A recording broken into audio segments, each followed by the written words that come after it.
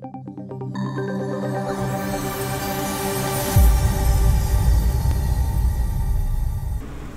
what's going on, guys? Welcome back to another episode of Cyber and You. Today I just want to take you through a quick fix tutorial on how to add users to your Linux system.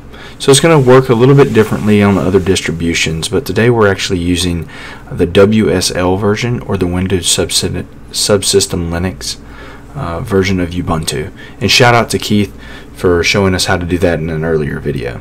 So without further ado, let's just go ahead and jump in on how to do that. So as you can see, we're logged in as the root user.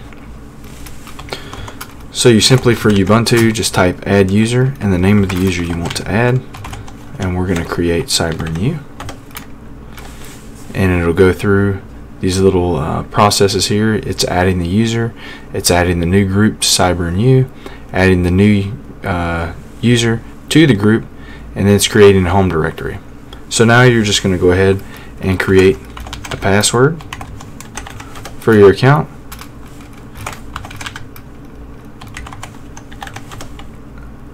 and you'll go ahead and reconfirm that password. As you can see, it automatically updates the Yeti password file for you. Now we can actually enter our full name,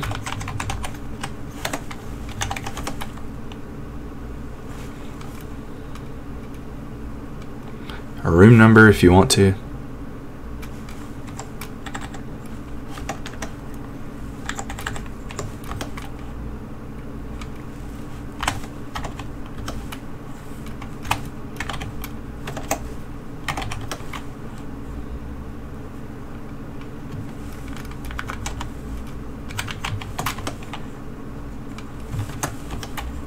and there you have it. That's how you add a user to your WSL system here on your Windows 10. It's just a little bit different for the CentOS 7 build that we use.